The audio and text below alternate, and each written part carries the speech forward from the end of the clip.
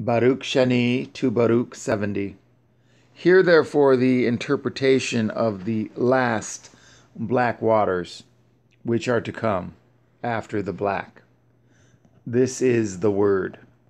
Behold, the days come, and it shall be, when the time of the age has ripened, and the harvest of its evil and good seeds has come, that El Elohim will bring upon the earth and its inhabitants and upon its rulers perturbation of the Ruach and stupor of heart. And they shall hate one another and provoke one another to fight, and the mean shall rule over the honorable, and those of low degree shall be extolled above the famous. And the many shall be delivered into the hands of the few, and those who were nothing shall rule over the strong, and the poor shall have abundance beyond the rich. And the impious shall exalt themselves above the heroic, and the wise shall be silent, and the foolish shall speak.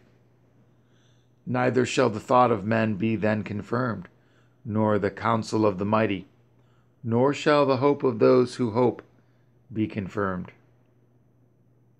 And when those things which were predicted have come to pass, then shall confusion fall upon all men, and some of them shall fall in battle, and some of them shall perish in anguish, and some of them shall be destroyed by their own.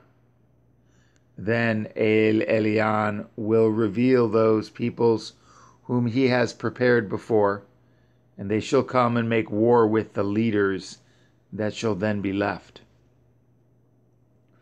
And it shall come to pass that whosoever gets safe out of the war shall die in the earthquake, and whosoever gets safe out of the earthquake shall be burned in the fire, and whosoever gets safe out of the fire shall be destroyed by the famine, by famine.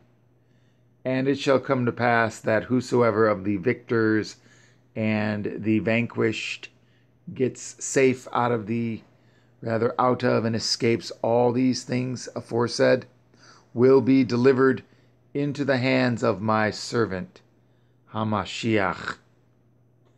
For all the earth shall devour its inhabitants.